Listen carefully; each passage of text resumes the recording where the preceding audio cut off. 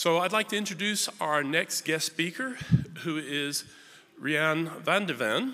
Rianne has worked as a professional coach for gifted adults for more than 15 years. She is an author, speaker, trainer, teacher, and researcher on the subject of gifted adults and was the chair of the Gifted Adults Foundation in the Netherlands from 2013 to 2020. She is also an ECHA specialist in gifted education. She is a member of Mensa in the Netherlands and a member of the 1000, also known as the International Society for Philosophical Inquiry. Some of you may know it as ISPE. You'll notice that I did not use the term doctor, and in this case, that's part of the story.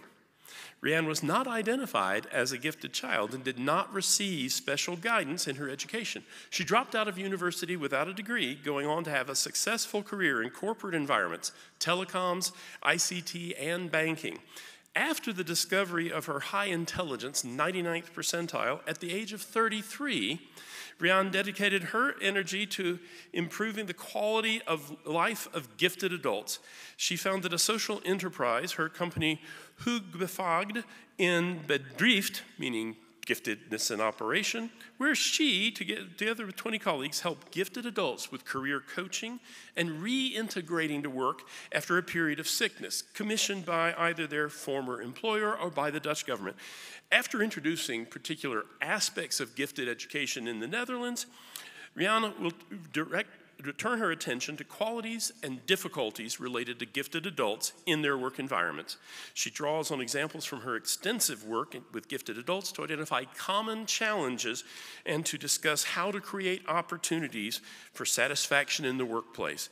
This presentation promises to be an interesting and engaging examination of an under-researched topic, one that is sure to resonate with many participants. Rianne?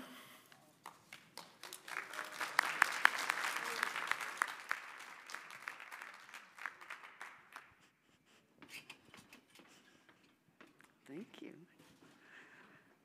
So, thank you very much for that introduction and for inviting me here. I flew in a few days ago, and I'm flying back tomorrow. But I wanted to be here, present in real life very much. So thank you, Mensa Foundation, for this opportunity to speak. I will also see if my machine will be working. So, to give you a bit of context about what I'm going to talk about, is I need to give you some background information about gifted education in the Netherlands, the situation we are today. And I can tell you we are about 30 years behind of the developments in the United States. There were, when I was a child, no special education programs. They only came in the Netherlands starting in the 1990s, maybe the year 2000. And they were not everywhere. They were basically based on individual teachers who had read something about it, who wanted to do something for gifted children. So it was definitely not institutionalized. And even today, it is not a guarantee if you are a gifted child in the Netherlands that you will be identified at a young age. We don't do standard IQ testing there. So what we see happening there mainly is that a child gets into trouble, maybe has some behavioral problems, and then people start identifying what is wrong with this kid. And then sometimes IQ tests are applied, and then they say, wow, this is a gifted kid. And then they start fulfilling those special educational needs we now all know gifted children rely on.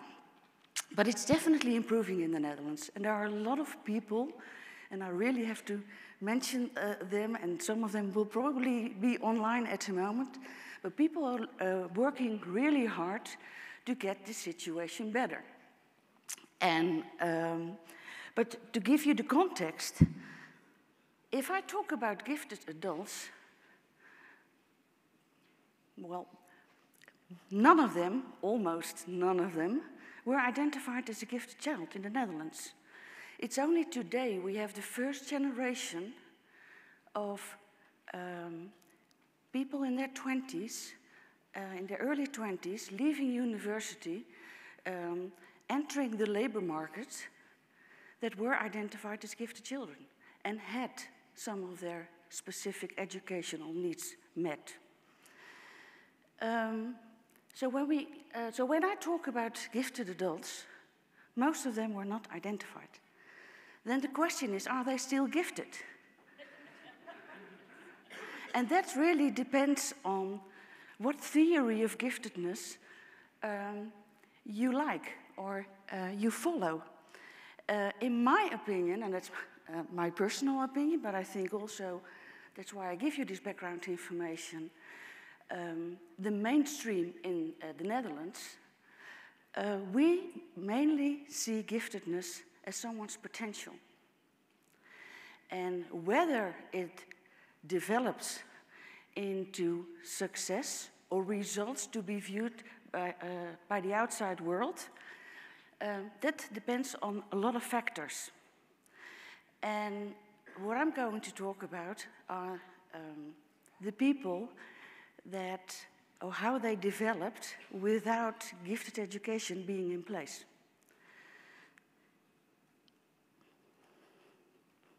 So my personal story, well, it was already a bit in the introduction. So yeah, I was a smart kid.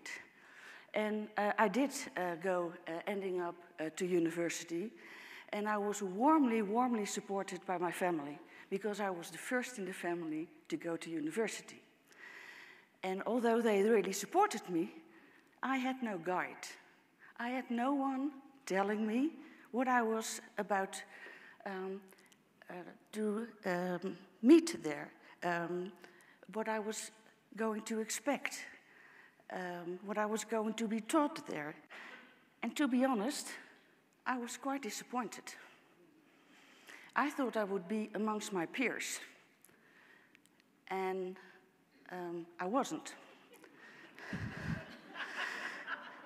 And so I went and did what I do have very successful mentors or examples in my environment, and that is I went to work. And I got identified as a high potential with the Swedish telecom company, Ericsson. I think it's also here in the US. And they saw my talent, and they wanted to help me develop it. Later on, I went to a big bank in the Netherlands. I worked there in the ICT division for over 16 years. And there I met a colleague who had recently become a member of Mensa. And he started to identify other gifted colleagues where he thought, you might want to look into this. And so I did. I got tested, scored in the 99th percentile. And I was shocked. For my self-image, I was completely shocked. How could I not have known this? So I became a member of Mensa, met other gifted people my age. Man, did I love it there. That's where I met my peers. And also, two wonderful ladies started the Gifted Adults Foundation in the Netherlands. I have to mention them here. Nox Nauta, she's been also speaking in the United States many times. And Maud van Tiel, who is also the person behind the Delphi model of giftedness we created in the Netherlands. I must say, they created in the Netherlands, and those are the giants on whose shoulder I stand. After having volunteered for this foundation, I got the opportunity to become the chair, and I've been that up until 2020. But then I wanted to elaborate more on supporting gifted adults in their career. So I started this company, and I really liked how Charlie just tried to pronounce it. In Dutch, it's called Hoogbegaafd in Bedrijf. And it is, if I were to translate it into Dutch, into English, sorry, it could have several meanings, and that's exactly why I chose the title. It does actually mean gifted in company, but you can also say it means gifted in operation. Like if a machine is, if it's working, then it's in bedrijf. And so that's the double meaning of my company's name. And yes, I work there with now almost 20 colleagues, where we provide services for gifted adults who, like myself, often are late identifiers. And I will talk about that group a bit more in a few minutes. So, how are they doing? Gifted adults. Again, in this context where I come from. The founders of this Gifted Adults Foundation had a very important meeting in the year 2009 with a government agency in the Netherlands, and they made a presentation for them to show them how gifted adults are doing. They made an educated guess. So I want to emphasize that. The figures I'm about to show is not based on scientific research, but it's an educated guess by 3 specialists about what they see happening in the Netherlands at that time with the lives of gifted adults.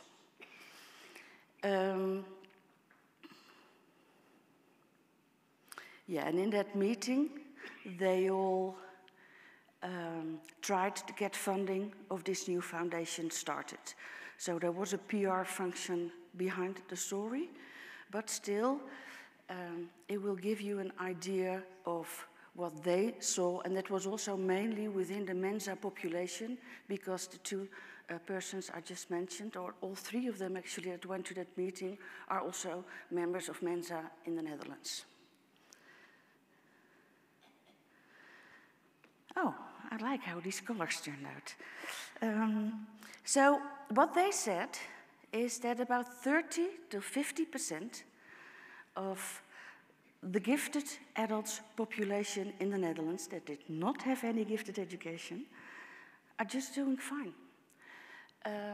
They are happy, they are successful by whatever definition you want, but we see them in our corporate environments, in politics, in the arts, musicians. You can see them everywhere. Even though they didn't have the gifted education, they turned out just fine. But then there are 2 other groups. And first I want to start with a portion of 20 to 35%, again, this is a guess, who were doing quite bad. They might be unemployed, homeless, lonely, well, you see the words there on my slides, deal with addiction, maybe even become criminal, and suffer from mental or physical illness. And I'm sure that we are not sure that these percentages are still valid today, and I'm sure they are different for different kinds of countries. But with all the people I've spoken about this subject around the world, everybody can identify these 3 groups of gifted people. The middle group is the one that are doing so-so. They do have jobs, but they are not making full use of their potential. They might be what we call underperforming, but they manage. Yeah? But from a society point of view, it's unfortunate that society does not really benefit from their potential. And also they themselves often are not really happy with their lives. And those are mainly my clients.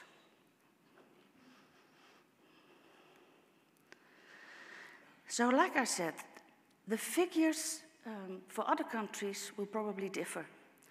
And, but we all, in all those different countries around the world, we hear reports of part of the gifted population not being identified in childhood. I also know from research material here in the US that, for instance, we see an overrepresentation of white boys in gifted education programs. So people from girls are not there as in the amount you would expect as a representation of the population. And the same for people with different social, economic, cultural, ethnical background. But what we see is that this identification is a very big influence on their personal development process. And I think from a society point of view, you want to identify as early as possible to give them a good start and to make people strong enough to deal themselves with their special gifts and turning them into a meaningful life.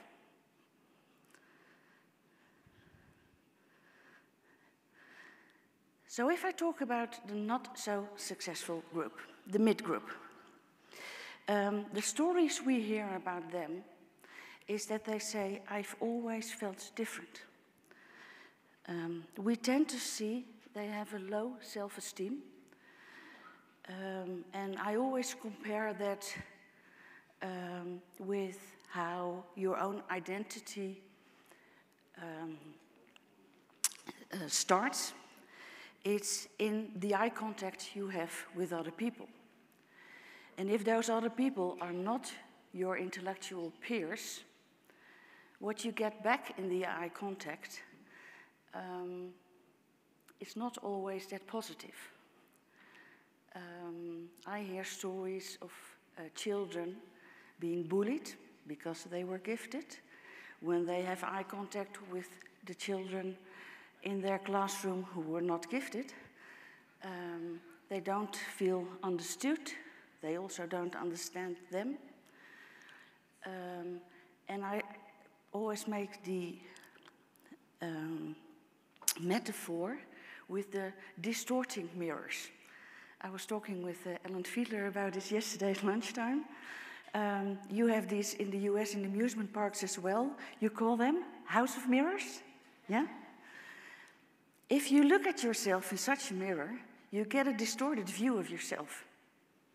And this is often what happens when gifted children do not meet their peers. This is also one of the biggest benefits of gifted education, that we put those gifted kids together, and there, in their eye contact, there is confirmation, affirmation, validation, all important things somebody needs to get a clear and proper self-image.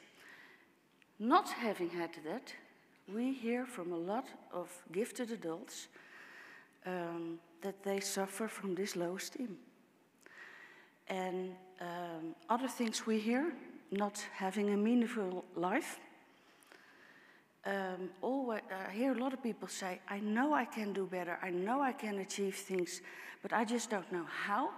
So they are not really able to manage all that potential that is inside, and they haven't learned how to bring it out there. And another subject we see often is the difficulties in choosing, because we see many what we call multi-potentialites. I think there was even a question about it in the earlier talk. And there's always some kind of pressure from society. You should choose that one passion you have. But not everybody has one passion. I know several people that are multi-passionate, that are multi-talented, that are multi-potentialites. And choosing a career then can be really difficult. Other topics we see a lot in this so-so group is perfectionism, fear of failure, procrastination, and they're often emotionally extremely intense. And just a quick check with this audience. Can anybody relate to any of these points? Thank you. Like I said, yes, I'm from the Netherlands, and there's a cultural aspect in the way I was brought up in the world of giftedness, but we see these things all over the world.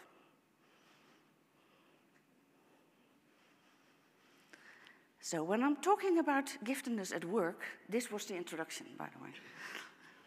Let me take a sip of water.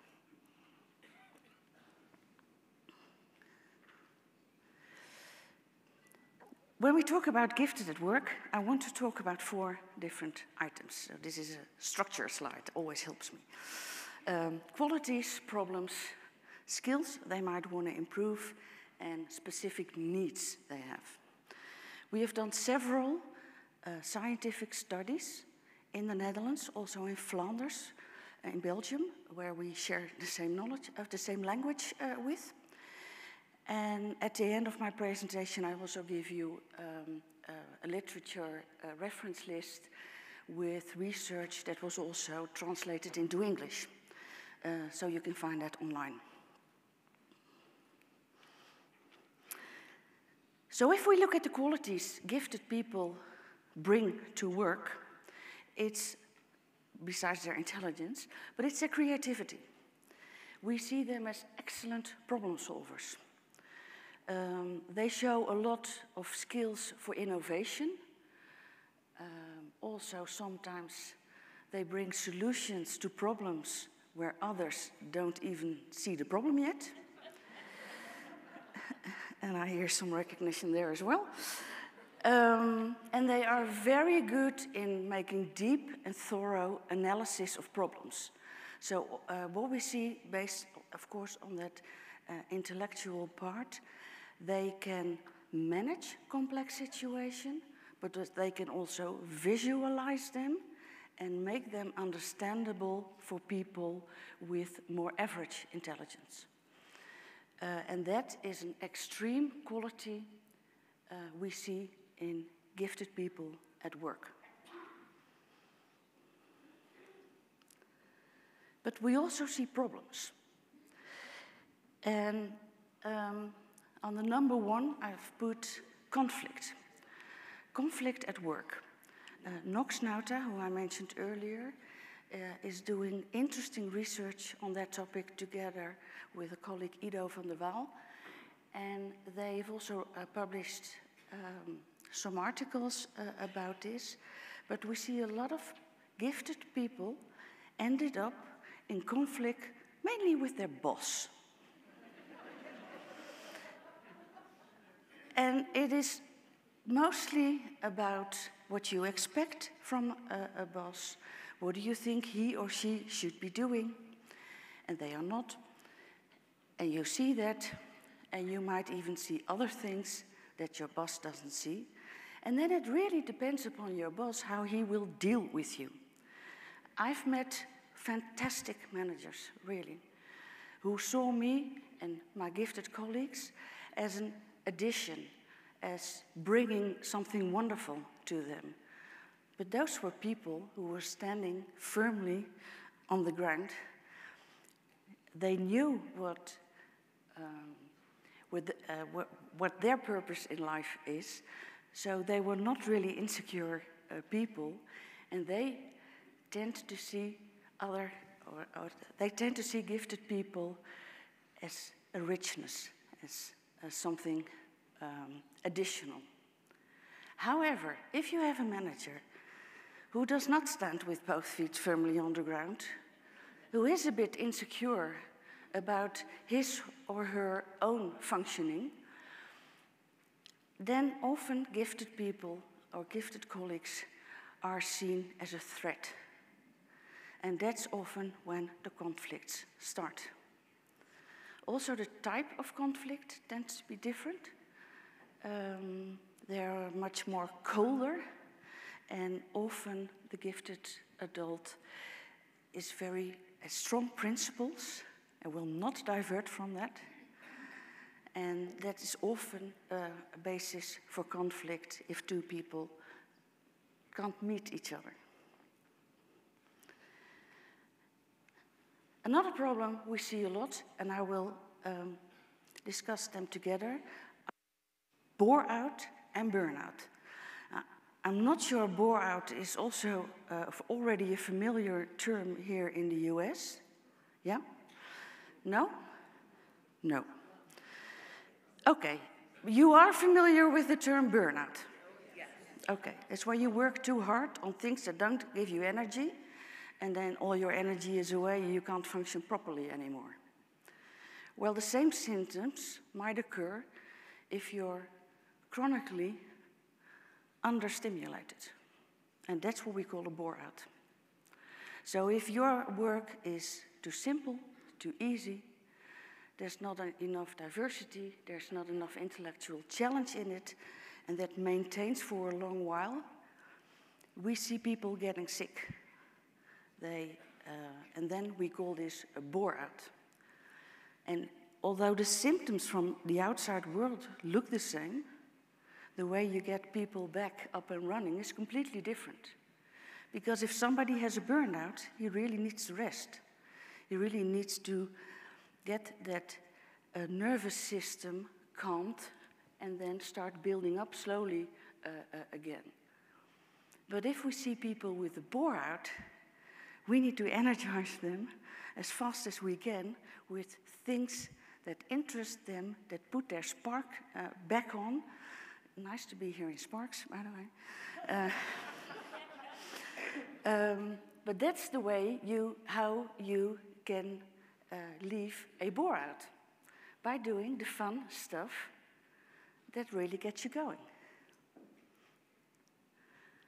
Another problem we see a lot is the need for meaningful contribution to life or to your company, and not being able to fulfill that. I see a lot of people that tend to have a connection or a loyalty towards bigger issues that might even supersede the scope of the company. Also, by the way, a possible area for conflict. And then there is the topic of loneliness. We often call this existential loneliness. Not being understood, not understanding your colleagues, not knowing why they don't see the purpose of this brilliant idea you have. Why don't they get it? And we tend to see gifted adults in this problem area feeling really, really alone. Again, any recognition here?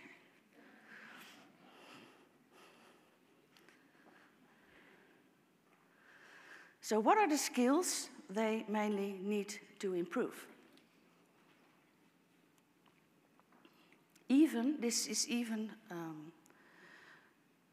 often true for the people in the high-performing category. Maybe because of the lack of gifted education, again, the context I come from, but self-knowledge is often not very much developed in these people. And a second topic is self-care. We see a strong relationship between being intellectually gifted and the area of sensitivity and high sensitivity. There's a strong connection there, and we see that if you are a highly sensitive person, you need to take care of yourself really well to be able to perform well. So self-care and self-management are topics I work on a lot with my clients. Another one is communication skills. If you are working with people that do not have the same speed of thinking as you do, and you need, sorry, I hear somebody laughing there of recognition, and I feel this. If you are unaware, and that's a topic I'll address in a minute, that you are gifted, like I was for 33 years, you take yourself as reference. You think, hey, if I can see that, anybody can see that, can't they? The answer is no, they can't. And it's not like they're not willing, what I always thought, it's they're not able to. And they are able, at least in the environments where I worked. I did not work with dumb people. No, they were intelligent as well, just not quite as intelligent as I was. So there was a gap. Yeah? And what I found out is that if I give them more time to process the information I give them, then they can come to exactly the same conclusions I can. Well, not everybody, okay, I'll be honest. But a lot of my colleagues were able to do that. And so time sometimes really, giving other people more time can help you to get them to understand you. So this also then comes down to cooperation skills. Are you, as a gifted person, willing to give other people more time? And what does it mean? And what do you do in the meantime? Because you don't want to get bored. Yeah? We've already covered that problem. So these are things I work on with my clients in how they manage themselves intrapersonally, but also in connections then with others. And because conflicts arise so much, conflict resolution skills is also something I work on with my clients.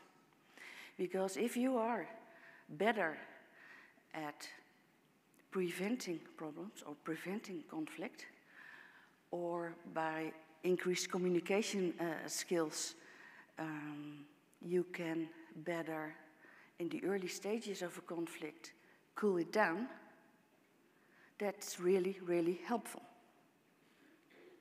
So these are some examples of skills a lot of these gifted adults need to improve.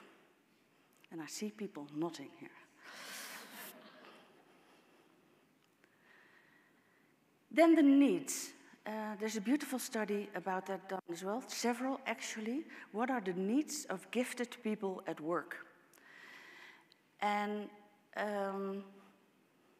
first, I want to start with a safe environment. I also mentioned an empathetic boss. So if you work in employment, I come to the self-employment a bit later, then a safe environment for you to be allowed to be yourself is really, really very important. And just like we say for gifted kids, they need their peers, it's exactly the same for gifted adults. They want sparring partners. They want people on the same intellectual level you can have nice talk with. You can together think about the problems you are trying to solve. And you want somebody with the same speed of thinking so you can have this wonderful interaction. Another need, also described in the work people do with gifted children in gifted education, is autonomy. Autonomy is even in the Delphi model of giftedness that I also, the Mensa research journal, just the latest edition that got out yesterday, well, recently. I wrote an article on there as well. And I've mentioned the Delphi model in there, and autonomy is being seen as one of the main characteristics of gifted adults. Well, no, of gifted people, children as well. They want to find out things themselves. They want to do things in their own way.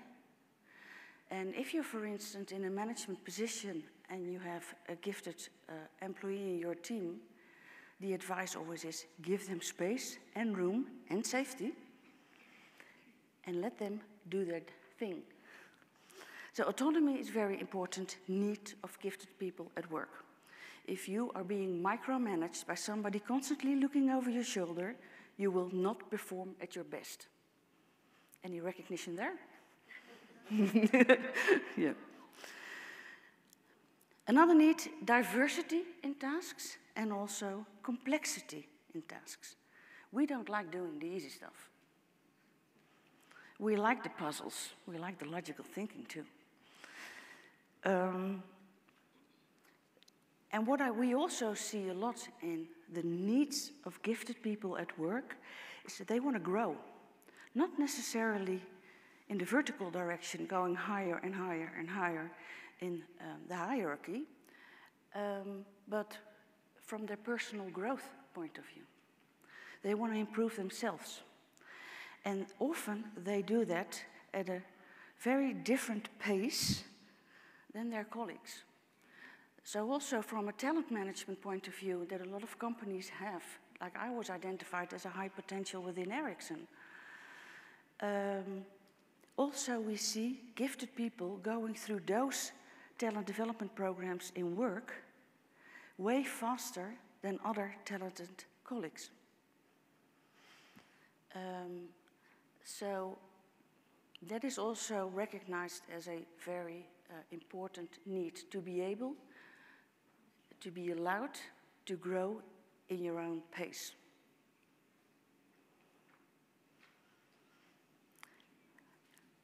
Then a bit about the gifted careers.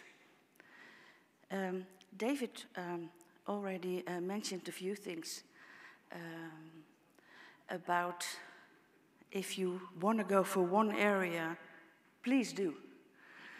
But I also see a lot of people with a very broad interest. And there's actually a study in the Netherlands that showed that gifted people who are self-employed have higher job satisfaction. And we can mainly contribute that to the fact that they can manage their autonomy, the diversity and complexity of their work themselves. But not everybody can or wants to be their own master or their own boss. So what we see happening a lot with people that work in employment is that they are job hopping. They are moving from to different companies, different jobs, sometimes even completely different fields. And then you have the wonderful expression as a jack of all trades and a master in none. I was a job hopper myself, but I worked for 16 years at the same employer. And there was such a large company, I was able to job hop within the company.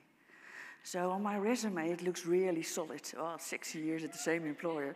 But believe me, I had at least 17 different jobs in those 16 years. So what I often tell to my clients, you need to look at your career as a necklace with beads. And each project or job or interest you want to add there is a single bead you can add to the strand. And some people are even that multi-skilled, multi-potentialite, multi-passionate that they need necklaces with multiple strands. So I know a lot of people, and I'm actually an example of that myself. For a long time, I worked in employment, had my own company next to it, and was the chair of quite a large foundation. And with having these three careers next to each other, I was able to express all this energy and interest and things I want to express. And we see a lot of that in the gifted population, again, in the Netherlands and Belgium. And it's also perfectly fine if you can do this just in one specialty. But this is what we see a lot. How am I for time? Just checking with... Wonderful. Yeah. Last year I turned 50. And that was quite an event for me. It was kind of like a milestone. So I decided to write a book of my years of work with gifted adults. And when I got invited to this colloquium, I thought, hey, an English translation would be really nice. And that actually got out only a few weeks ago. I've got some copies here. Heavy luggage on the airplane is quite expensive, so I didn't bring that many, but it can be ordered online. It's giftednessinpractice.com. You can find how you can order it there. And in this book, you can see on the diagram on the left, I described what I do with my clients. And it's kind of like a process or a program I co-create mainly with my clients, depending on their needs. And when I zoomed out, I saw this process. This is what I do with my clients. So some of them come in and they still need to recognize their giftedness themselves.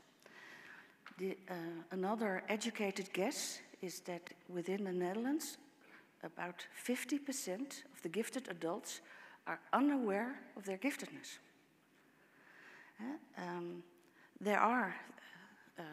They more and more are identified or identify themselves because there is more knowledge about gifted children today. They start reading about their gifted child and then think, this also concerns me. And that is actually the main reason how gifted adults today in the Netherlands identify themselves as a gifted adult. And what we see happening then is, if that occurs, is that they really have this amount of motivation, intrinsic motivation, that wants to get out, and they want to develop themselves and make up for opportunities missed in the past. So the first phase or stage in my coaching, if applicable, because there are people coming in who know they are gifted for a number of years, but also a lot of my clients don't know or aren't sure and have the question, how can I be, how can I know that I am? Do I need to take an IQ test? What's probably one of the main asked questions. I always say, no, for me that's not required, but if you think that can help you, please do. And of course, I point them to Mensa then. But once they identify themselves as gifted, and I use those words specifically in this way, because I still think being gifted is somebody you decide about yourself, even if you like it to be validated by somebody else, but still it's an internal process, in my opinion. So after this recognition stage, we talk about what is normal for gifted people. And we actually, because if you are part of this minority, you differ a lot from average people. But amongst the group of gifted people, we of course see a lot of common things, themes, characteristics. And once they learn, so I call this psychoeducation, once they learn more about giftedness, they learn more about themselves. And some things they thought were awful about themselves suddenly are just the other side of a medal. It's the other side actually of something quite positive. Only they never looked at it that way and they never experienced it that way. So after normalizing what is giftedness and how it, because you know that here within Mensa as well, put 300 gifted people in line. They are 300 different people, different individuals. So even though we have these characteristics of giftedness, they look different in each individual person. And that is also what I do in my coaching programs with my clients. How does it look for you as an individual? And what do you want to do with it?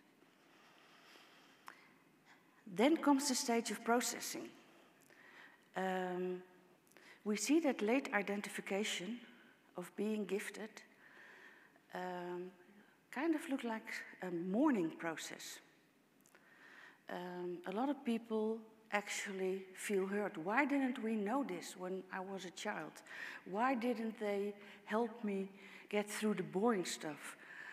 Why did nobody ever tell me that I was a smart kid? So there's quite some pain there.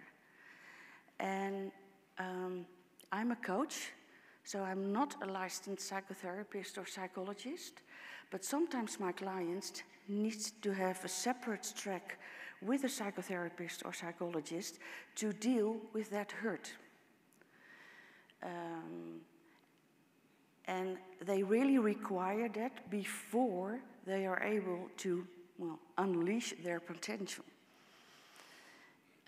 So sometimes those two things go hand in hand. And then we get to the growing part. That's where they learn those new skills I mentioned, and their self-esteem and their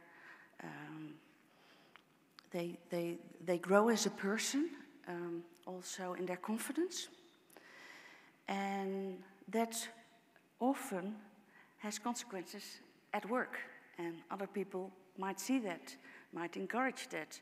Sometimes the environment, which is my chapter 6, which is the whole box around this picture, sometimes the environment doesn't really help in this process.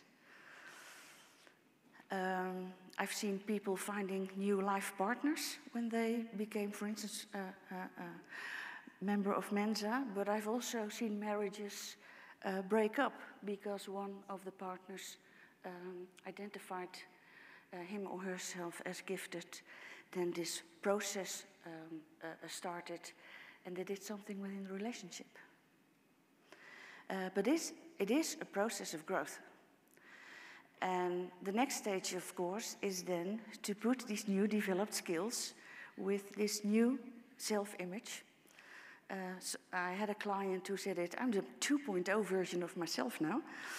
And then you want to put this new stuff in practice. So it's the using of the skills, of the potential.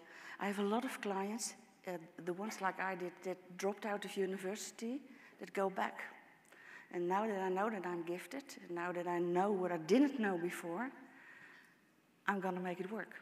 And I'm going to make it work for myself.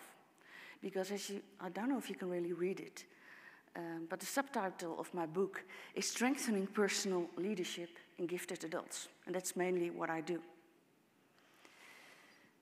I already discussed the environment. That's where we see giftedness happening in a lot of families, going back generations, but also towards children. I even have grandparents that identified themselves as gifted because the grandchild today was identified in school as a gifted child. And then I think my oldest late identifier was 76 years old when he identified as a gifted man. And that was actually established by a neurologist in the hospital who took half of an IQ test for him because he wanted to know some brain functions. And I said, this is incredible, but you score in the top 2% of the population. And you're 76. Did you know this? And no, he didn't. He died, unfortunately, 2 years ago. I'm very sorry. When I think of him, it always makes me emotional. So the seventh stage, as a coach, I always love to walk beside my clients for a period of time, but they need to continue without me. So I have to make myself obsolete in their lives, and the best way I know how to do that is to make sure they can manage themselves. Dabrowski, a Polish psychologist, psychiatrist from the previous century, he talks about autotherapy, and I just love that term. And that's what I also try to do with my clients, make them aware of how they can manage themselves, and they can continue doing that without my help.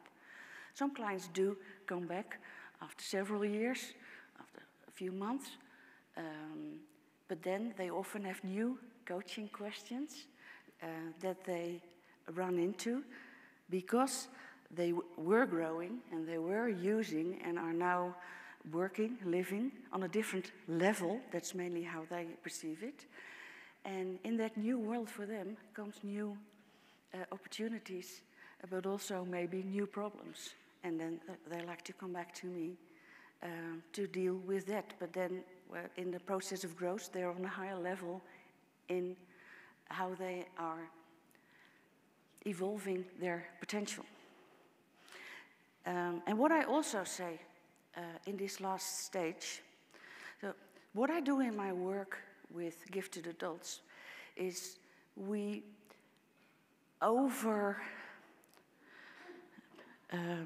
looking for a word here now, we overemphasize the aspect of giftedness in their identity because they need to integrate it in their personality.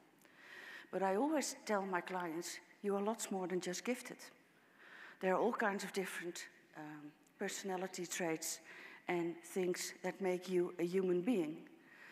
But if you grow up in life without knowing this part of giftedness about yourself, we see that a big part of the gifted population has problems with that. So in my coaching programs, we emphasize the topic of giftedness temporarily, but then hopefully to let it go and work beyond the label, because you are so much more than just gifted. And that is what I hope and wish for every gifted adult, that even though it's a big and an important part of your identity, you're more than that. I always say to members of Mensa in the Netherlands, you're more than your IQ number. And please don't forget that.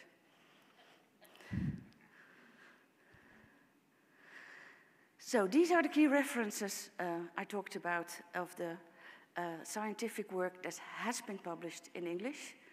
I know handouts of these presentations will be made available to you, but I already see some people taking pictures. Yes, please have a look at that. And I think that completes my talk, and I'm open for questions. Yes, thank you.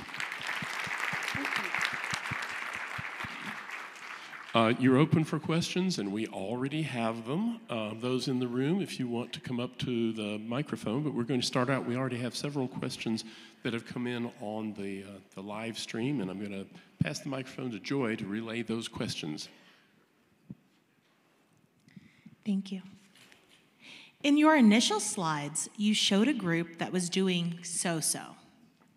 While I don't think it matters if people live up to their potential if they choose something to do they love, if people are unhappy and not managing to be successful or manage emotions, perhaps a proportion of them are actually twice exceptional and actually lack executive functioning skills to do well on jobs.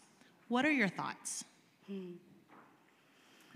I absolutely don't mind if somebody chooses a profession that others might consider beyond their potential, if that's your personal choice. But I would like that personal choice to be based upon a clear picture of who you are. And if you don't really know who you are and you make that decision on a false assumption, because I can tell you a lot of my intelligent clients grew up thinking they were stupid. And if that decision is based on that, I still think it's their own individual process if they want to stay there or not.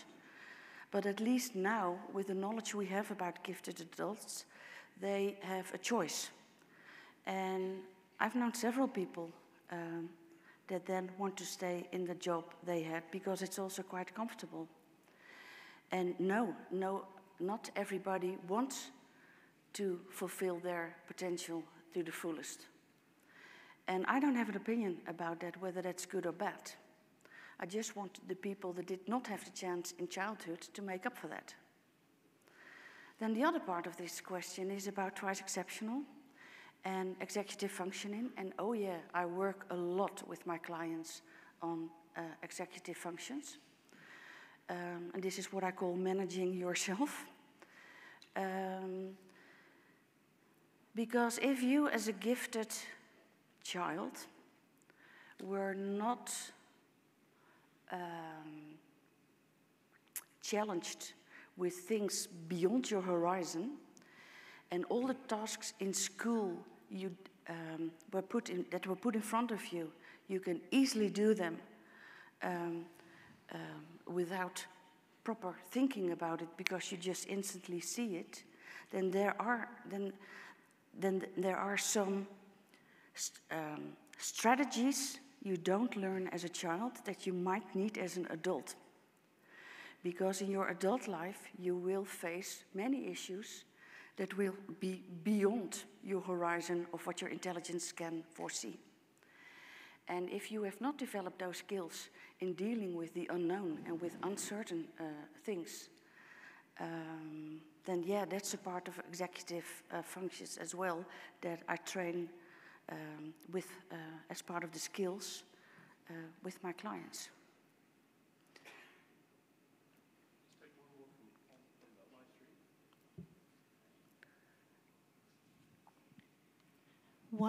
What instrument was used to identify your high potential at Ericsson? Was this process implemented at recruitment and for all positions? There was a question put out to all managers. Who of the people in your team do you think can grow fast? I think that was kind of the way they asked the question. And then my manager appointed me and 2 colleagues. And then an IQ test actually was involved, but they never gave me the result. I only know that, hey, you got in this high potential program within the company. It was years later that I found out, hey, they actually took an IQ test on me at that time. But mainly you had to be brought forward by your manager. So yeah, that was part of that. All right. Hello. My question is, now, to my understanding, some parts of Western Europe, in particular, I'm thinking of France, where pre-adolescents are tested and identified and tracked to whether they're going to be going to vocational training, which they call college, or university. So they have testing at a very young age. Is the Netherlands, are the Netherlands different? You're not tracked coming up as pre-adolescent, whether or not you're going to go to university or a trade school? And if you are, how do adults slip through the cracks? There is a form of testing, but it's mainly a knowledge test and not an IQ test. And that test is taken, I think, with children at the age of about 12 years old. And the results of that test, together with the advice of their teacher, then leads to an advice of which next level of education they go to, or they are allowed to go to after primary education. And there are a lot of people unhappy with this system because especially people with a different social, economical, or ethnical background, who you might call a late blossomer, they get identified, or they do not get identified then, and get lower school advice than the kids that do perform well on that test. So that's part of the Dutch system that has a lot of advantages, but also a lot of disadvantages, like any system does, I suppose. Thank you. Okay. I know some adults who have children who are gifted, but are most parents who have gifted children also gifted, even if they don't know it?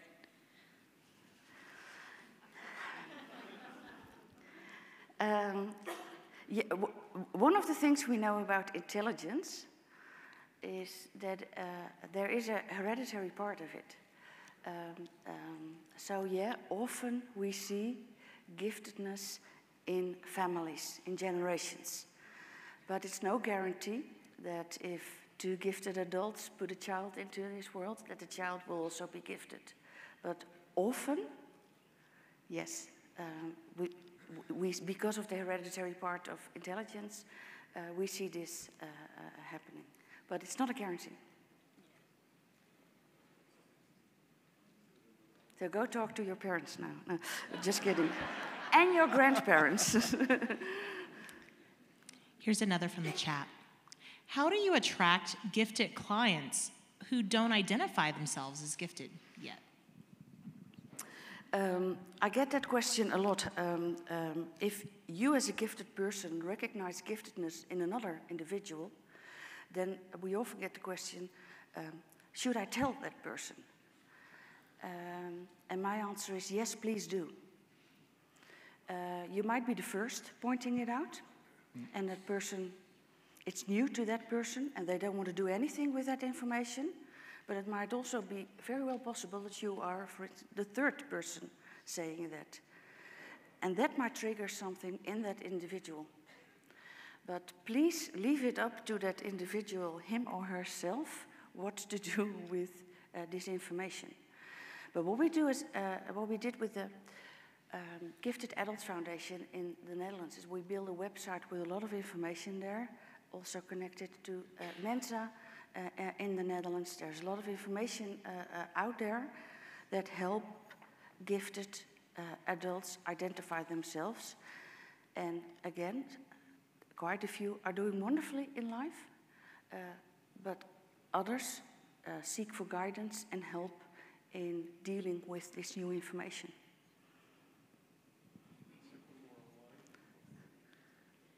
Here's another from the chat. I enjoy visual aids and pictures, and especially those in your book, Giftedness in Practice.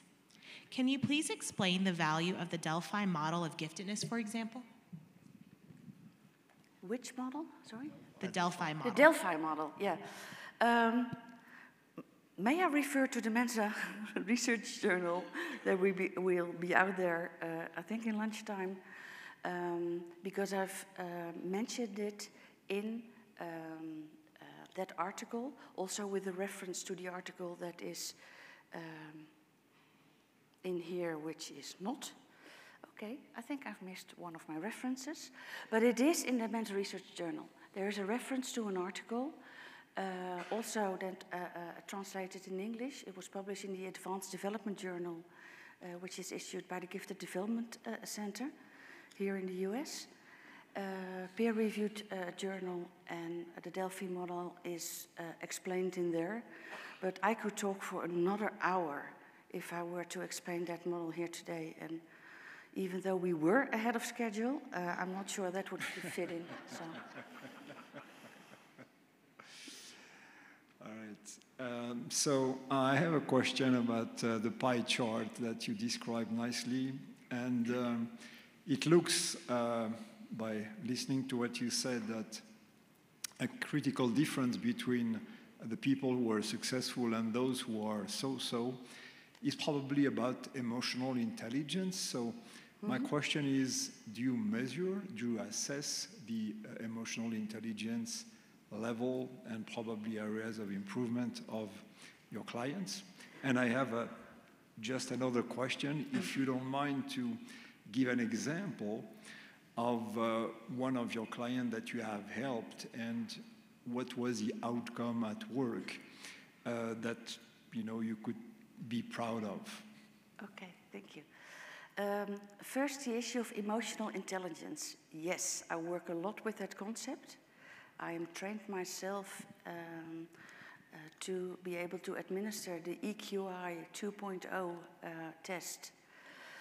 And when I do that, I do it twice. I do it in the beginning of the coaching program to get a baseline, and it then helps me because this is a test that gives you in 15 different emotional skills your own self-evaluation. And then I discuss with my client on which of these emotional skills you want to work on. We work on them during the program, and at the end we do a second test to see the difference. And that's mainly a difference in self-perception, because it is a self-evaluation test. And but yeah, dealing with intense emotions, frustrations, also the topic of emotional self-awareness are topics I work with a lot. Yeah. Then your second question, a colleague or a client that I'm proud of. I'm proud of all my clients. And mainly because they have the courage to deal with this and to change their self-image. And that can be quite threatening, and it can be really difficult, and it can be scary. So I'm proud of all my clients who take that step and want to engage that with themselves. But if I look at output or outcome, I've had some clients changing jobs, starting their own companies, taking promotions where others already thought they could do it, but they didn't believe that themselves. And after a coaching program with me, they had enough self-confidence to take that step. Oh man, I can give you hundreds of examples. I want to be very mindful of time. We've got like multiple people in the room standing. We also have multiple questions online. What we may need to do is after a few more here from in the room, we may need to take some of the other questions to the Q&A this afternoon, but we want to make sure that we're respectful of the people who are asking questions. I'm going to take one from over there. That'd be you, Dave. Thank you, Charlie. You've been talking to us about giftedness in the workplace and some of the challenges of socialization and how they may be met. Here in Mensa, it's more of a play space, but it's very similar to a workplace, except instead of bosses, we're all peers, supposedly so. So in the workplace, we have, we face very often a problem with, you mentioned where bosses may feel threatened by some of us who are more intelligent. And it's like a we-they sort of thing, where there's a threat because people are different. But I see the same thing happening here in Mensa as well. Maybe it's in the nature of the human condition to have we's and they's, but there seems to be a growing lack of tolerance for those who are different in their socialization, particularly those who are 2E, and some of whom, and certainly not all of whom, but some of whom have difficulty adjusting to the norms that people seem nowadays to expect of others, and we're finding more and more conflict in this area. I'm wondering if anyone is studying the socialization of twice exceptional adults. There's quite a lot being done on children, but if socialization of twice exceptional adults, both in the heterogeneous community and even among their intellectual peers. I would love a study about that. I am not aware any is taking place. So I don't think there is a study about this. But it would be very interesting, I agree. So sorry, I can't help you. Okay.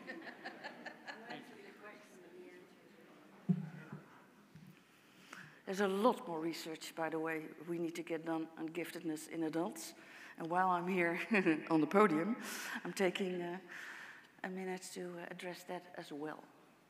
Getting money for research about giftedness in children, at least in Europe, is already quite difficult. But man, it's way more difficult to get funding for proper scientific research about giftedness in adults.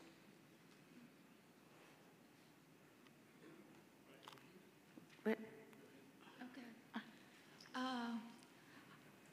one of the things, this speaks to me a lot, okay, because by degree, I'm an electrical engineer, okay, which makes me a minority in my profession. Okay, one of the things I haven't heard a lot about is something called aptitude testing, okay? And that actually provided for me the key of career satisfaction, because I was tested by Johnson O'Connor Research. Okay. But the thing that was interesting is that for 14 years I worked in engineering, and probably only maybe about 2 or 3 years was I really satisfied. I was going into my third company and was tested by them at the insistence of my father, who was very supportive. The first, this is not just like 1 day worth of testing or just a few things. This was quite extensive. And the first words out of the man's mouth after they did all the testing, he said, "You're very fortunate," because I still remember this. He said, "You're very fortunate. You've got the education you needed for the aptitudes you have. My problem was I was in the right profession. I was in the wrong job." Okay? I needed to change in engineering to go into more a project type job, which meant that I stayed in my profession. I became a jack of all trades within power engineering. Okay? But I was also dealing with people, dealing with schedules, dealing with all the complexities. And so that's one of the things I'm seeing is I'm not hearing about, you know, proper aptitude testing, because sometimes that can provide the key for that job satisfaction. yeah. Okay, which it did. I completed a 40-year career in engineering. So that's one of the things I guess I'm wondering about with what you've got, is that, is aptitude testing being looked at? Yeah. I work with a Belgian method. It's called core talents analysis. And I do that analysis with all my clients. It's about 23 different talents where you can be either, it can be one of your small talents, middle, or strong talents. And I use that test to personalize the way an individual is gifted. And what we do, and there are a lot of people in Belgium and the Netherlands trained in this method that also work with gifted adults. Like the 20 people I work with in my company are all recognized core talents analysts. And that aptitude test is actually, or that assessment a tool, is actually the basis of my coaching program. But since it's such a specific method and unavailable here, I did not really include it in my talk. Yeah, but it's something I work with because, like I said, each gifted individual is so different from another. And with this test or this assessment tool, I can describe for my client, but also for myself as their coach. Because what we want is that 70 to 80, well, hopefully 90% of their strong core talents they can meet in their job. So thank you for your question and for my opportunity to address this, because yeah, I do use that, an instrument like that as a foundation mainly of my work. Thank you. In my book I describe about it a lot, so yeah. Okay, because that was one of the things they said, you need to use the aptitudes you have. Exactly. Otherwise it becomes an itch you can't scratch. Yeah. Yeah. And it's job dissatisfaction if you're not addressing those aptitudes. I talked earlier about burnout and bore-out, and this analysis tool I work with explains that for my clients perfectly. Okay, Thank you. All right, we've got time for one more question in person. And sir, I'll get your name so that you'll be able to ask your question in the afternoon Q&A session, but let's wrap this one up from here. As Dave mentioned earlier, Mensa is largely a volunteer-run organization, and yet one of our biggest challenges is recruiting and retaining volunteers. So what advice do you have for our gifted adult leaders managing other gifted adults?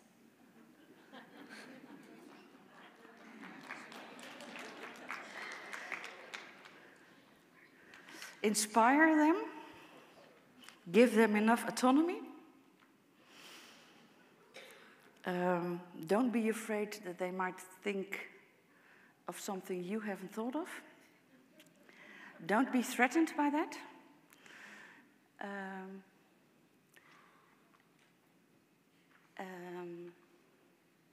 Yeah, I'm somebody that really loves, because I've been in management positions myself, and I always thought it was my job, that's probably also why I became a coach, to let other people grow. And if you are able to do that, you will grow yourself as well. So working with volunteers, I found it to be quite a challenge, because some people don't actually have the skills to work for a foundation, but they do have intrinsic motivation, and that's what you can always work with. Would that answer your question? Okay. Thank you.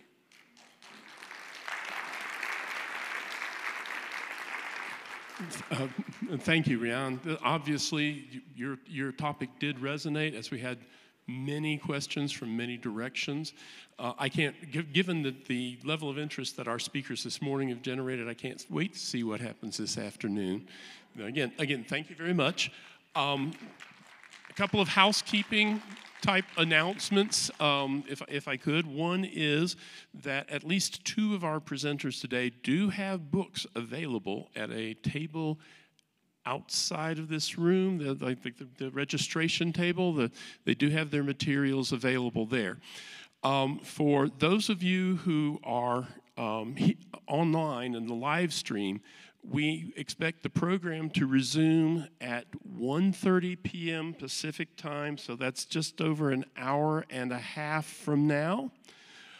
For those of you who are here in person, there is lunch provided, and we are going to have a lunch along with an awards presentation at the lunch. For those of you who are capable of apparating through barriers, lunch is right on the other side of that